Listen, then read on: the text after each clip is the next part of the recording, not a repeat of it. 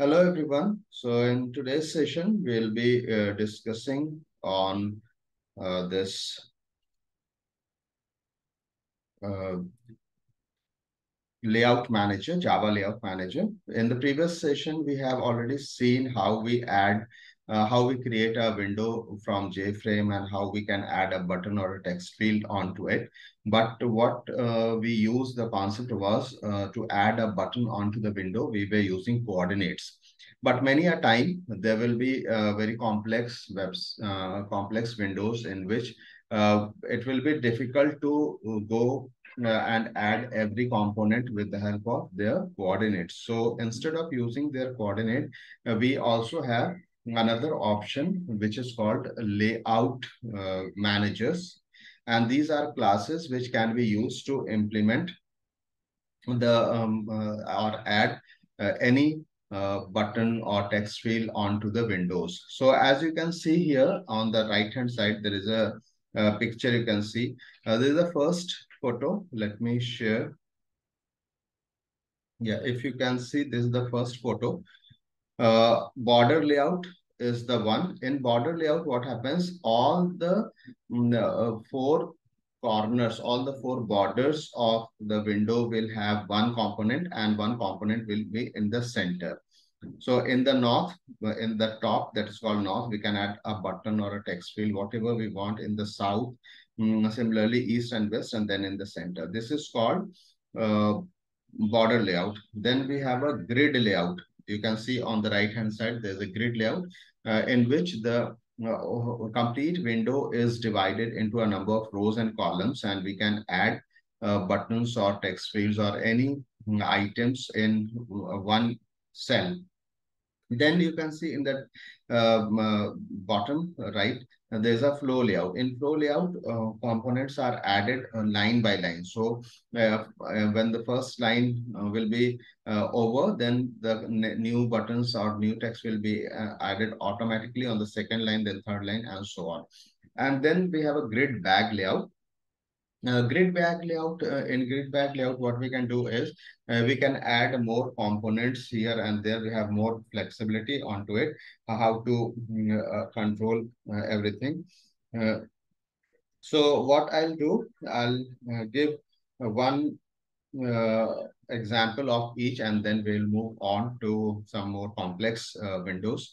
So let me first come to I've already written the program so that we can save some time. This is an example of border layout.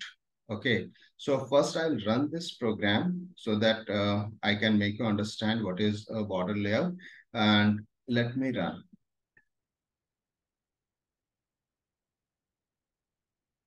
Yes. Now you can see that in border layout, let me open the window. Now you can see in the border layout in the window itself, there is one button on the top border. There is one button in the below border.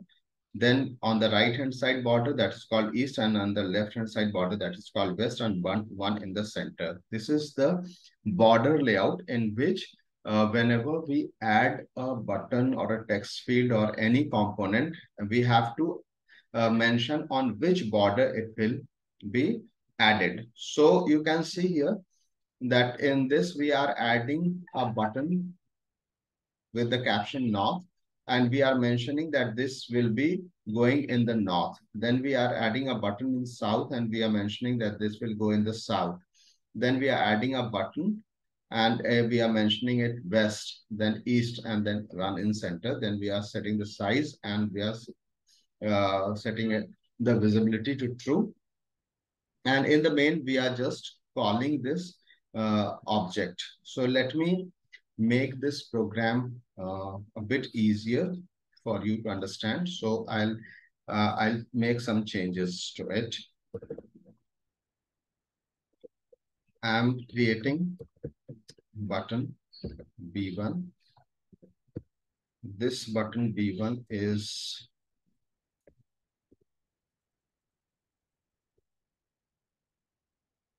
will go in the north. So I'll mention B1 here. Then I'll create to the J button. Then I'll create a J button, B2, and this is what is B2.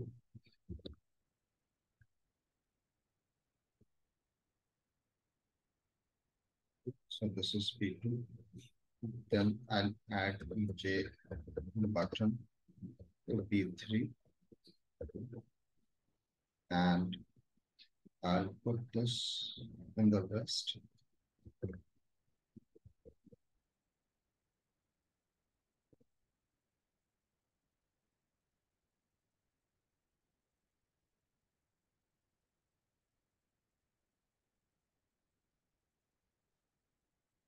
There are four borders and one in the center. So I'll be using four buttons for four borders and then one for the center.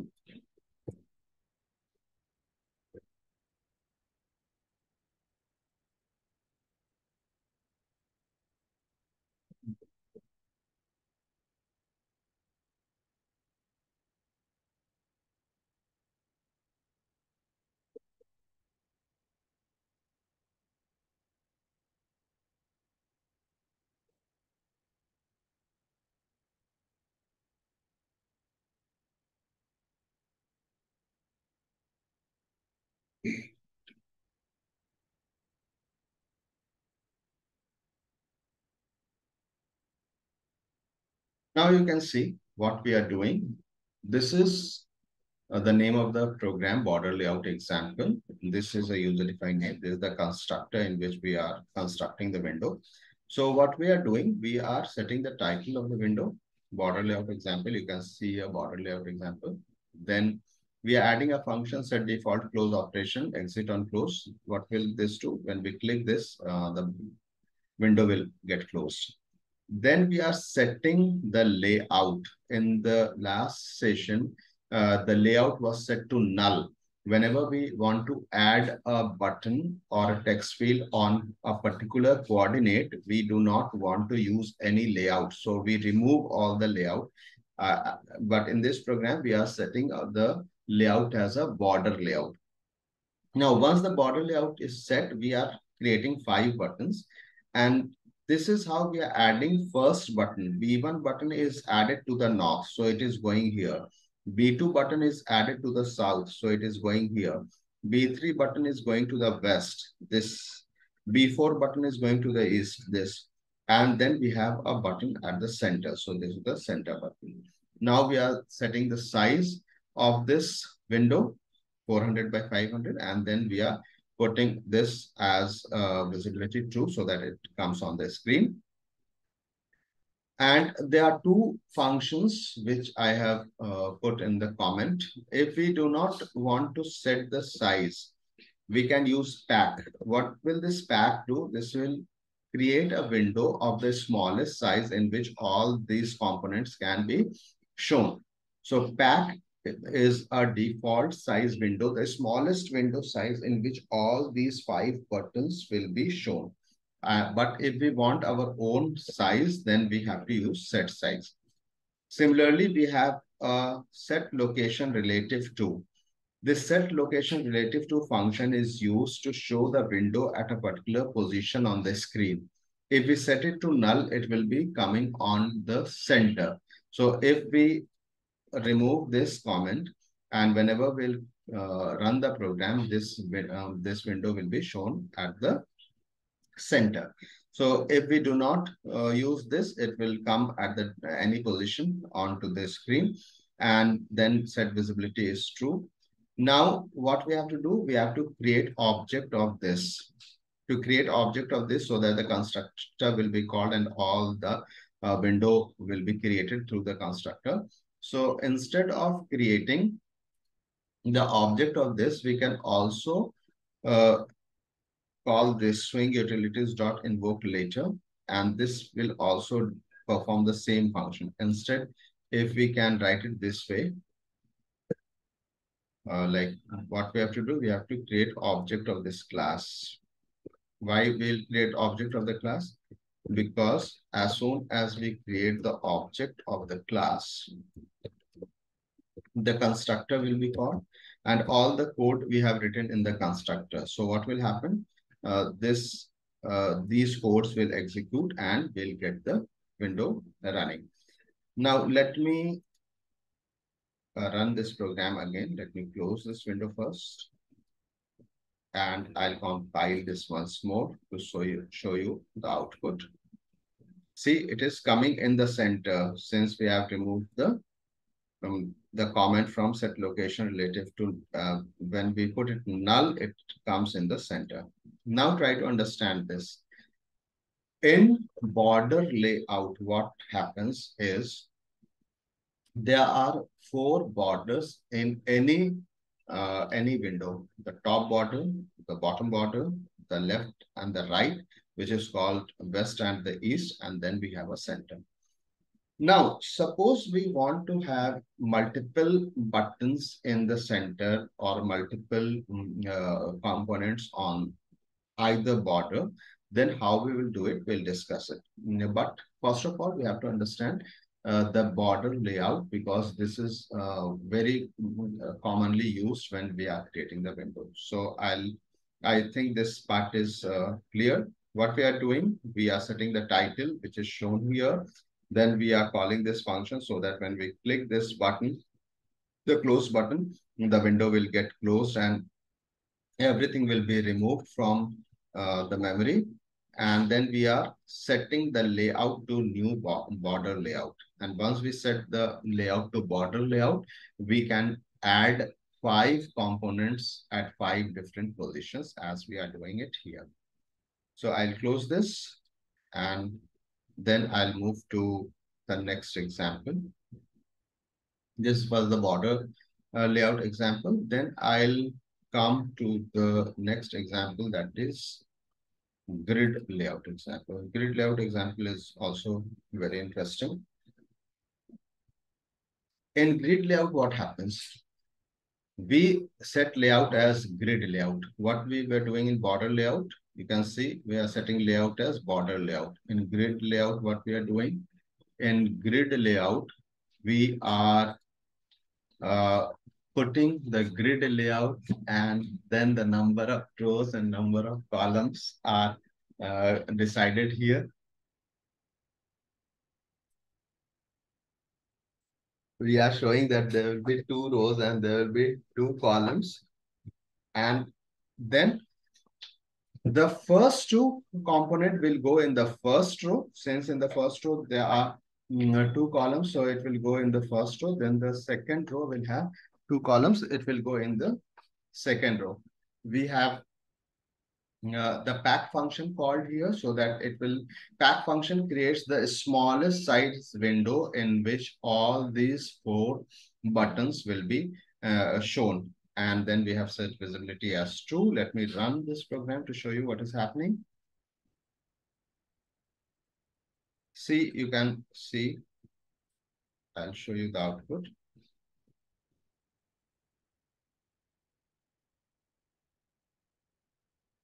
When we use pack, this is the smallest size window that will be shown because we are not giving any size. If we give size, it is created like this. So now you can see there are 2 rows, first row and second row. Each row has 2 options to be added. So first row will be filled by the first 2 components. Second row will be filled by this last 2 components. Now, if we want to increase, suppose we want 3 buttons, then in each row, then we have to increase the columns. So suppose I want to increase the column, I'll increase it like this. And then what will happen?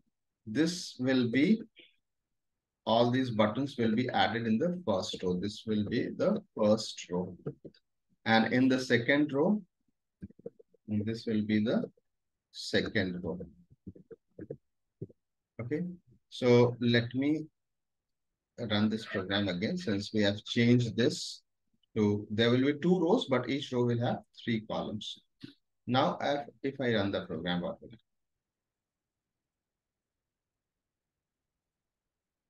happen? There's no change as yet. Let me see what is happening. Number of rows, number of columns. Okay, is there any error in the program?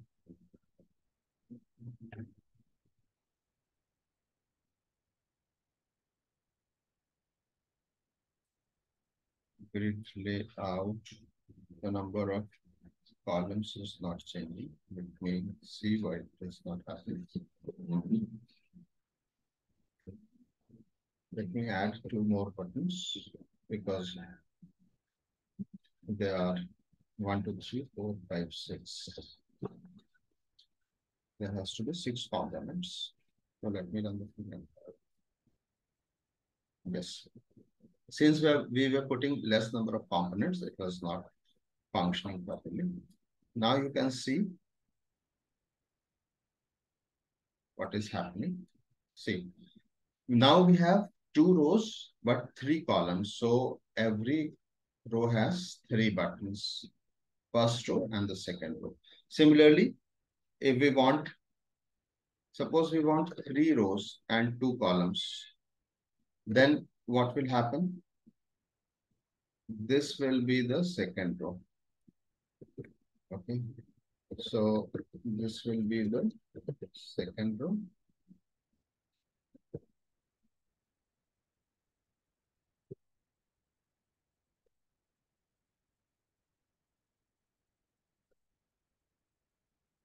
And this will be the third row. See, this design part is very important. You have to understand it because once we move on to the project, which we are going to start very soon, you'll be requiring these concepts to be on properly.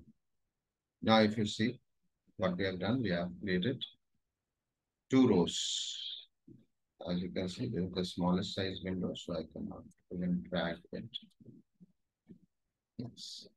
So we have now 3 rows and 2 columns. In this way, we can have in grid layout. Grid means cells. So there will be total 3 into 2, 6 cells, and all these components will be added in the cells as I'm showing it here. I'll end this program and all these programs that we have used. And then I'll move to the third type of layout, that is FlowLayout. See, in FlowLayout, what we are doing, we are adding new FlowLayout. In BorderLayout, we were adding BorderLayout. In GridLayout, we were adding GridLayout. So this is FlowLayout. And as the name suggests, the components will be added in a flow. What do we mean by flow is that first row will be filled, then the second row will be filled, then the third. Suppose you can see, suppose this is the size of the window. So on the first row only, we can have 3 buttons. So it will automatically adjust. If I decrease the size, you can see it is coming like this because in row, in the first row, there is only place to accommodate 2 buttons. If I even decrease it, it will be like this. So in FlowLayout, what happens? First row will be filled, then the second row, then the third row, then the fifth row. Yeah, like this. So this is how we do it. So these are the 3 important layouts: the FlowLayout, the GridLayout, and the BorderLayout. Now, whenever we will be requiring any window, those windows will have different sort of layouts. Suppose I'll let us see a calculator app. You can see this calculator app. So if we are designing a calculator app, you can see there is a border at the top and then we have a grid layout at the bottom. So whenever we are creating any app, then there will be different layouts that will be mixed, which is called hybrid. We can make 2 or more layouts combined to get our type of window that we want. So suppose we want to create a calculator like this. What we will do? We will, you can see, we'll create this app for you. So when we see this, what is there? At the top, there are two rows, first row and the second row with memories. And then we have a grid. So we'll have to mix it. So now I'll try to mix it and create some layout so that it is more interesting and understandable also. So if we want to have multiple components in one cell, be it a border layout, be it a grid layout, then we have to use a panel. The panel is a container in which we can add multiple components and then we can add that panel onto the window. So how do we do that? Let us make a very simple program directly so that we understand. I have few panel examples here. And I'll show you how this is happening. So yes, I'll try to run this. This is for calculator. Let me run this and then I'll explain. I'll make some changes in this so that you understand it properly. Okay. Now, as you can see, in this example, we have a grid layout and we have a text component, text field at the top. You can see we have a text field at the top. And then we have something at the center. So what we are doing here, is, let us see. First, we are creating a frame object. Why we are creating a frame object? Because we want to have a window. Then we want these 10 buttons, 0 to 9. So we have created these 10 buttons. Then we are creating a text field for putting things at the top. Now you can see at the top. Okay, this way. I will have to use a static.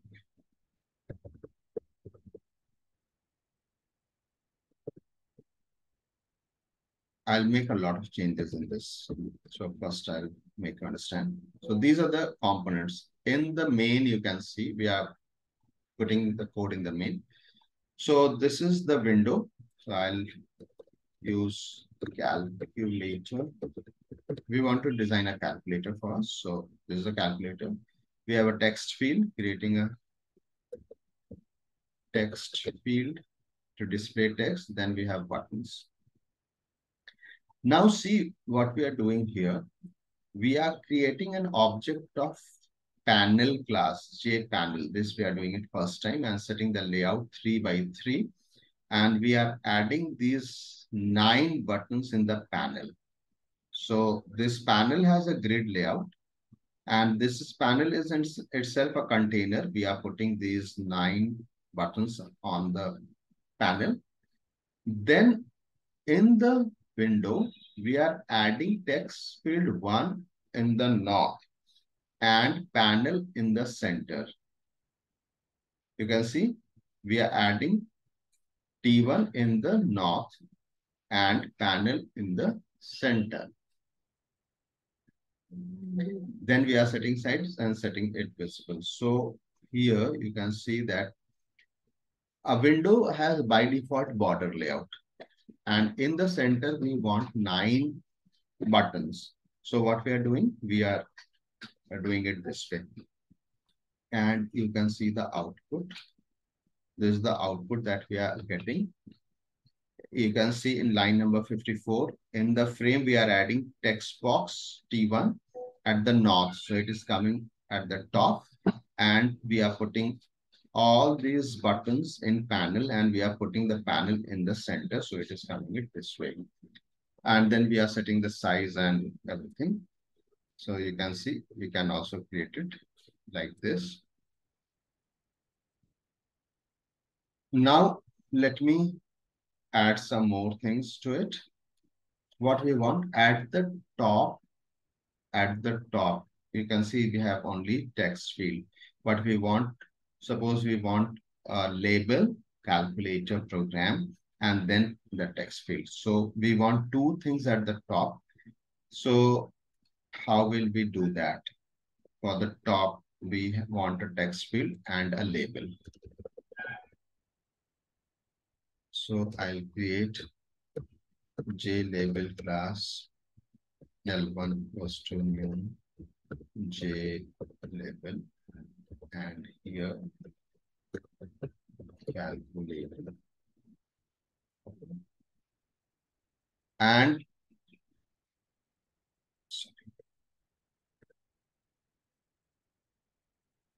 JLabel L1 equals to new JLabel calculator. Now we want this calculator and text field at the top. So I'll create a panel class object. JPanel top equals to new JPanel, and here I'll give new grid layout to this panel. And in the grid layout, there will be number of rows will be 2 and columns will be 1. And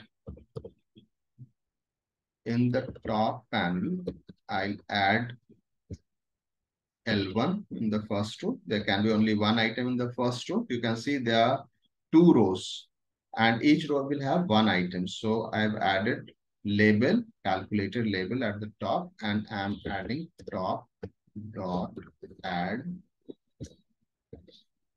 text field 1. And now when we are adding this to the frame, I'll add this at the top. So now what we are doing, you can see in the north, at present what we have, the program that was running, at the top there was only text field. We want a label also. So what we have done is we have created a panel. You can see we have created a panel. Panel is a container with 2x1 layout, and then we have added L1 and T1, and in the frame what we are doing, we are adding the panel at the north. The name of the panel is top. It can be P2, P3, anything. Now let me run this program. I'll run this program. Now see, we have both the programs for you. This was the first program. Okay. So in the first program, as you can see, there was only a text field at the top. Now we have a calculator, this written at the top, and a text field here in which we can input some value, or we can use some value. And then we have a grid layout. Now suppose at the bottom, we want some more things at the bottom. Okay. So what we can do at the bottom, we can have the the operators, the plus, minus, multiplication, division, and equals to, and 0. 0 is also not there. You can see we do not have 0. So what we want to do, we can have, we can add it in the center also, 0 button. Then we can add the operate equals to and clear. And then we can add 4 operators, plus, minus, multiplication, division to this. So I'll keep these two window. Now I'm coming again here. We have a button 0 already, which we have not used since it is only 3 cross 3. So I'm creating one more row. So now we have 4 rows. That means we can add 3 more buttons. So the first button will be 0. That will go. Then we'll have one button as B EQ. This will be equals to, and then we can have BC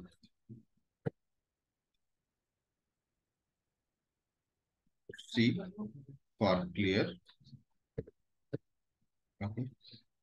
Now these two buttons needs to be declared. So we declared here BEQ and BC.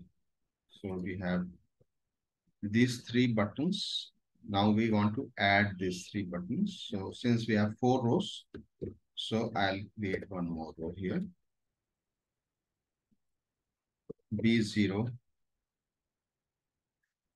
BEQ,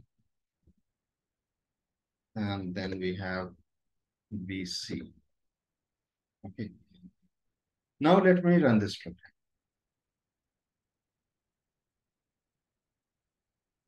See now we have 4 rows, 0 equals to and clear button. If you want to see the previous, see, we have these windows with us. And this is the first window.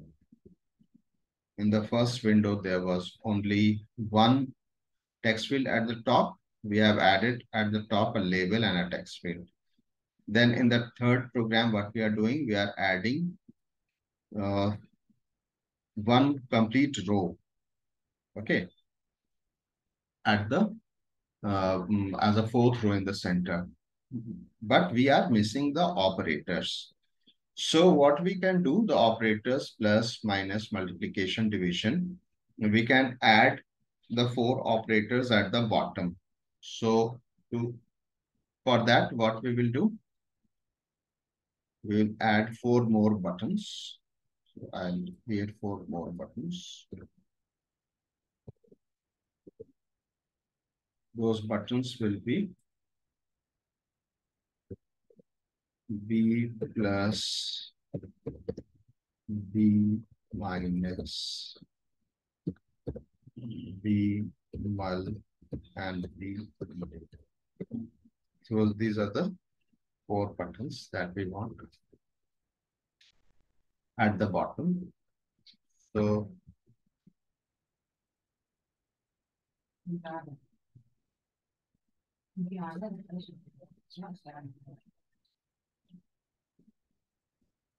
now I'll create a panel, J panel.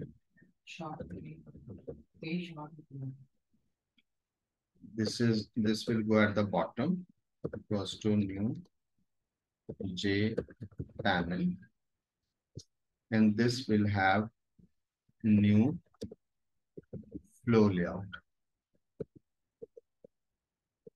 Let us see how to use FlowLayout also in this same program. And in this bottom panel, we'll add the 4 buttons. What are the buttons? B plus,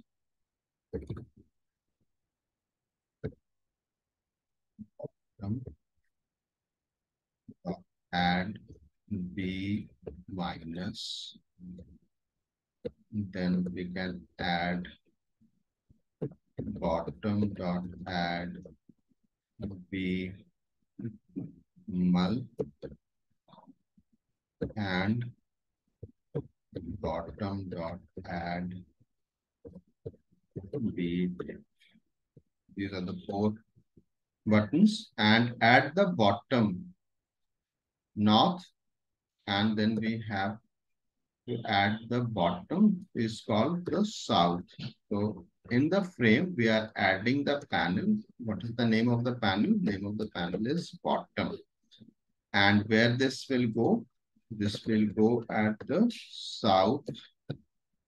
That is at the bottom. Okay. Now let me run this program.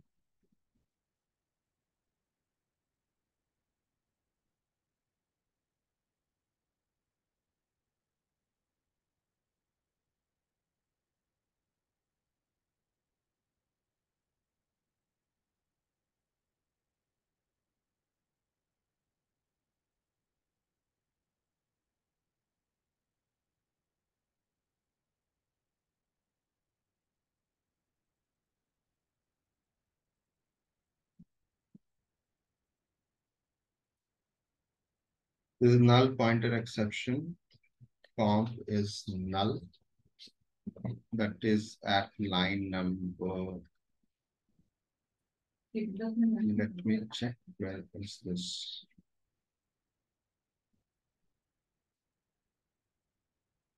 Coming because comp is null.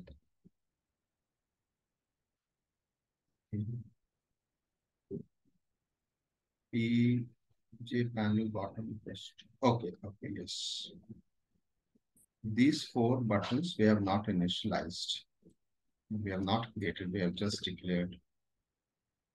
So we have to declare these buttons also.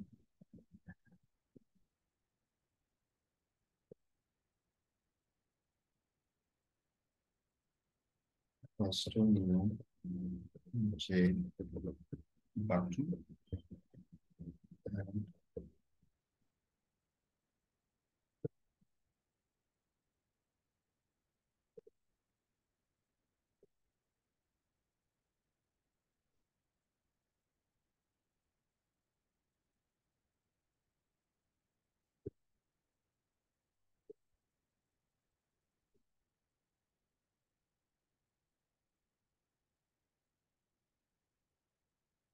we'll put the symbols plus minus this will be multiplication symbol and this will be addition symbol.